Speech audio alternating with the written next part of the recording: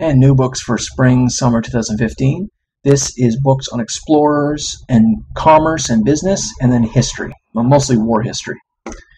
So here's a book on Mr. Selden's Map of China. Decoding the Secrets of a Vanished Cartographer. This is by Timothy Brooke.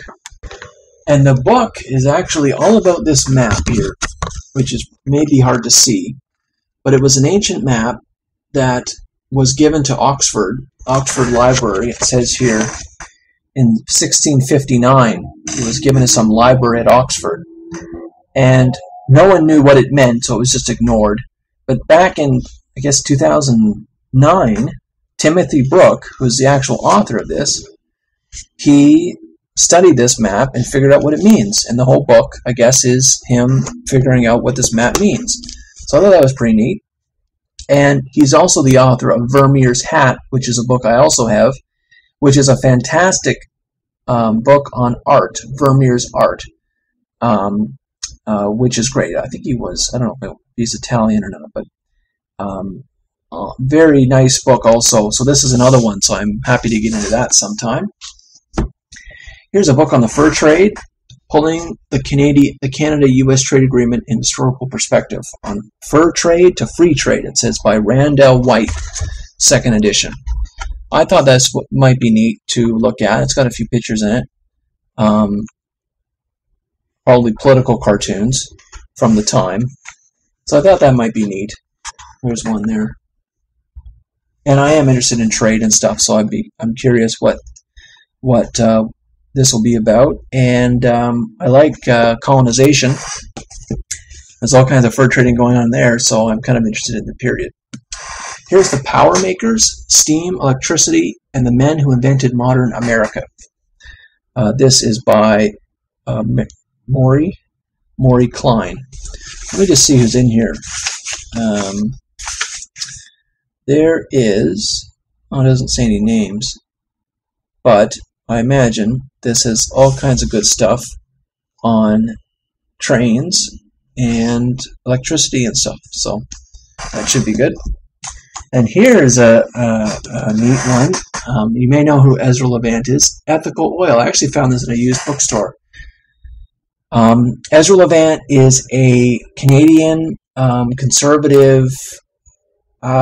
I guess he's a pundit, but he's kind of on the activist side.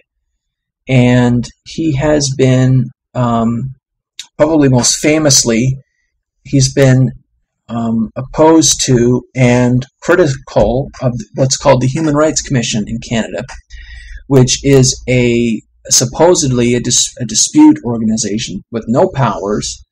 They're not in the Constitution, and they've just been invented by bureaucrats to handle disputes over human rights, or what are called human rights. And anyways, Ezra Levant actually got charged with something. I think it was publishing those Muslim cartoons in his magazine that he had at the time, and he was hauled in front of the Alberta Human Rights Commission. And there's actually some really good YouTube videos with a lot of views, hundreds of thousands of views, that he taped his, not an interrogation, but he taped his forced meetings with the Human Rights Commission. And it's actually not what you think. It's just one lady in a room, and he's delivering his statements that he prepared, and he's answering the questions of this lady, and his lawyer's sitting beside him.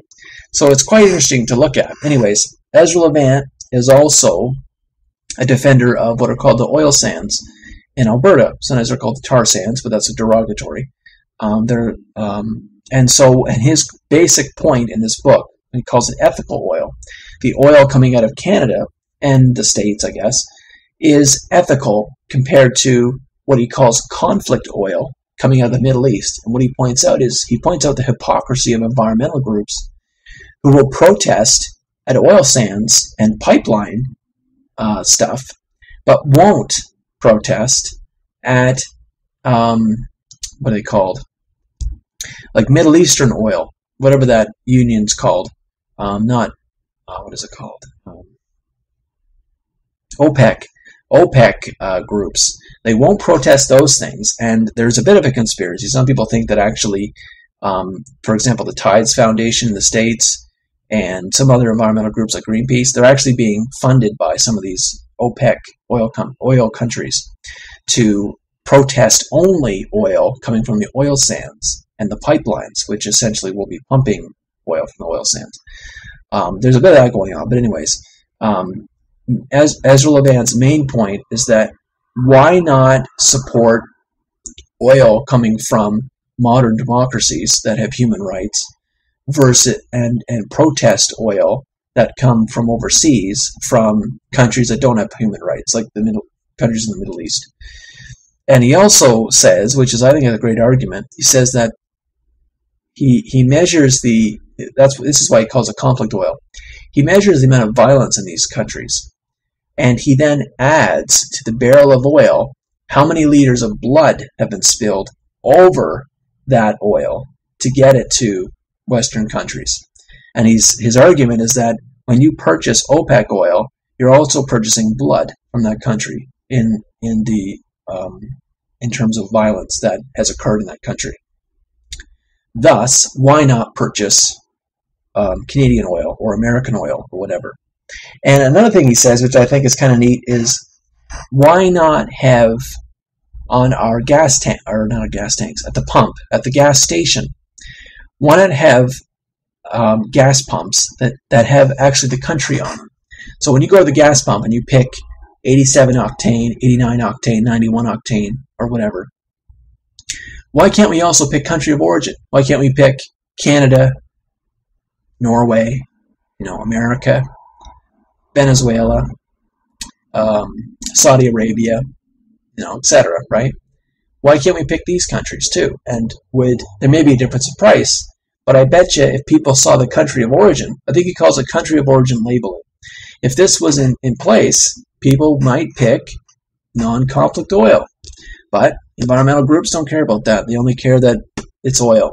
So, and he compares oil sand oil with California heavy, I think it's called, and there's some other random ones like that. So, looking at the kind of carbon footprint that these things have, what is the cost of getting the barrel of oil out of the ground? How many barrels of oil do you have to burn to produce a barrel of oil? That kind of stuff. So he does do those measurements as well. But his main point is the ethical point, not the oil point. Where it comes from is important. That's his main point. Okay, so now some history. This is The Gateway to History by Alan Nevins. A nice little pocket paperback. And this book is basically on the field of history itself. And so it's kind of an introduction. He says here he discusses everywhere from Thucydides, who was a Greek general actually, and then into the most recent scholarship of Europe and America. And looking at the various approaches to history. So when you're going to write a history, what perspective are you writing from? Who is important in your history? So you might write from a biographical context. You might write from a cultural context, an intellectual, a geographical, political. Often when we read histories, it's only talking about the kings and queens, right? The political class, what's been happening there. Very rarely do you get books that are like the daily life of an ordinary Greek citizen in ancient Greece, right? Which I think I have a book on. I think I have a book on the daily life of India, a random person in India, the daily life, which is kind of neat to read. But you see how you can write histories from various perspectives and what you think is what you're looking to focus on. Do you want to focus on the daily lives of a common citizen? Do you want to focus on the kings and queens, which is a traditional way, the political, because the political is often the source of war and all that? Do you want to focus on the cultural changes in clothing and food and trade and stuff like that? So I thought this would be neat, opening about more of the philosophy of history and how it's done. Okay, now getting into history, but more chronologically and more about events. So here's Napoleon. Here's a book on Napoleon by Felix Markham. I thought this would be nice to have on Napoleon, this short guy on a horse who really France is... it's unbelievable that France ran over so much of Europe with this Napoleon guy And then not that long after, 150 years or so, less than that, about 100 years or a little more than 100 years, they get completely decimated and run over by Germany in World War II. It's just amazing how that can happen, yet 100 years earlier, with Napoleon, France can run up into Russia. So it's just amazing how that happens. Here's one on British Special Forces. The Story of Britain's Undercover Soldiers by William Seymour. Forward by David Sterling, founder of the SAS, whatever that is. I thought this would be pretty neat to read about British Special Forces, and I'm hoping James Bond's in here because that's important. There should be an M and what was his name? Not Q. I was going to say Q. Was his name Q? The guy who made stuff for James Bond. I can't remember now. But anyways, I'm hoping that to get a little bit of the actual history of British Special Forces as opposed to the James Bond movies, because I used to watch all the James Bond movies because I really liked them. But I'm hoping that book talks about some other stuff. Are there actually James Bonds out there? I'd like to know. I'd be curious. Here's Bill O'Reilly's Killing Patton, The Strange Death of World War II's Most Audacious General. I don't know if it's going to be any good because it is Bill O'Reilly, and I don't know if he's a good writer or not. Maybe he is, and maybe his co-writer, this Martin Duggard guy, maybe he pulled the book together to make it readable. But anyways, I'll find out.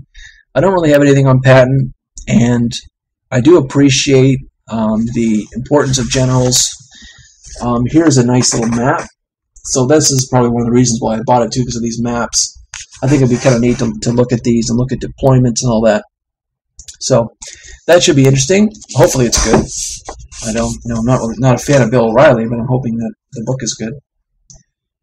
Here is a giant book on great battles, Master Strokes of War.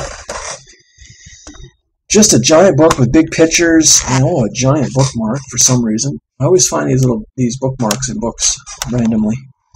Probably because I bought in so many that I guess it's obvious that I find them by now. But I just thought it'd be neat to have a book that just goes through a few pages each on various battles and stuff, and it'd be neat to kind of flip through. And it's basically a coffee table book, right? So, okay, so now some stuff on World War II. No End, Save Victory.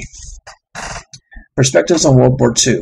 Essays by a bunch of people I don't know, except for John Keegan I know. And, more importantly, although I do have some books by John Keegan, and I think he's a good writer, more importantly, Victor Davis Hanson is in here, which I'm more interested in reading. But, yeah, so this should be great. Let me just find where Victor Davis Hanson is. There's a lot of chapters in this. It's a big, hefty book. But the main reason I bought this was Victor Davis Hanson. And he is in here somewhere. There he is. The Right Man. Armageddon in the Pacific, 1944 to 45. And Victor Davis Hanson has a chapter in here called The Right Man. So who was the right man? So Victor Davis Hanson's chapter here is about an air offensive on Japanese home islands, 1945. Major General Curtis LeMay. That's what he's talking about. So I thought this would be neat. And I like Victor Davis Hanson. So that's the only reason I got that, pretty much. Here's an old book, The Canadians at War, 1939 to 45. Really, Britain needs to be still thanking us for that, because without Canada, Britain would have been screwed, especially for supplies. So, just wanted to find this is a Reader's Digest, I guess, print. I just wanted to find the publication date if I can. Volume 1, 1969. This is just Volume 1. But there's all kinds of giant pictures in here, too, which is always kind of nice to read and have pictures every now and then to kind of see what's being talked about. And it's always kind of neat to see the old pictures and stuff.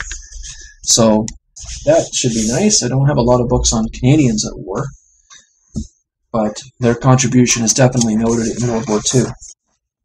Especially on D-Day. Here's The Fall of Berlin, 1945, by Anthony Beevor. And this should be pretty fantastic, I think. Let me just see. Publication date is 2002. And so this should be, I guess, apparently the Russians took over Berlin first, and then the West came in. Everybody else came in. But yeah, the Russians, I think, took it over first. So there's a few plates in here of pictures. So anyways, those are my new books for history for spring, summer 2015.